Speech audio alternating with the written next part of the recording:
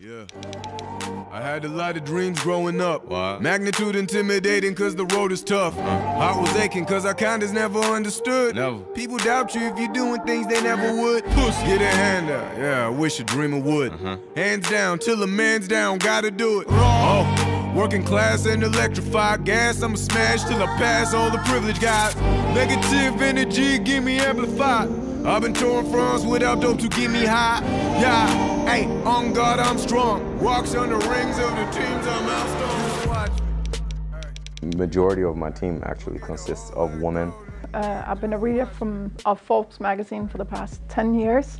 The summit basically makes a difference because we are connecting with all those amazing women from other businesses. We want to create this network where we can also show role models. Two aspects: networking and inspiration. The issue of equality is an issue that we haven't solved yet in society, so we need to speak about it and we need to find solutions how to make it happen. You see people here of all ages, you have all generations represented here. And I think that each of the generations we can all learn from each other. We want to enforce women to do their dreams, to fulfill their dreams, also to drive a Porsche in the future. I started on social media and made a business out of that. So I think it's very new to invite me here, and I think that's the first step of making a difference, thinking different. These days, this era is like everybody goes to Hollywood, and I would like to go to Forbes.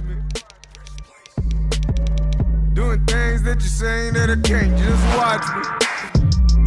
Watch me. Came here with a dream to achieve, just watch me. Hey, hey, yo, brother, just watch me. Hey.